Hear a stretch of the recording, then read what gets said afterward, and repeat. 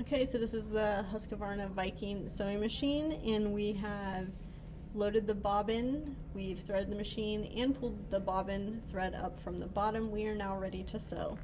And to do that, you're going to put your fabric under the presser foot and put the presser foot down.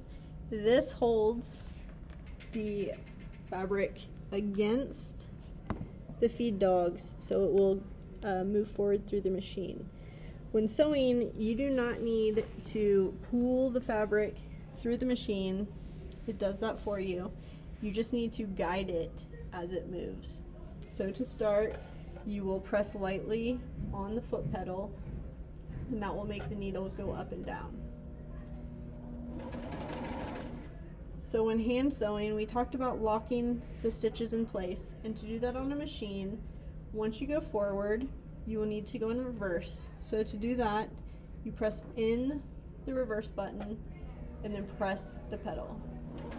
Reverse a couple stitches and then let out the reverse button and press the pedal again to go forward and continue on sewing.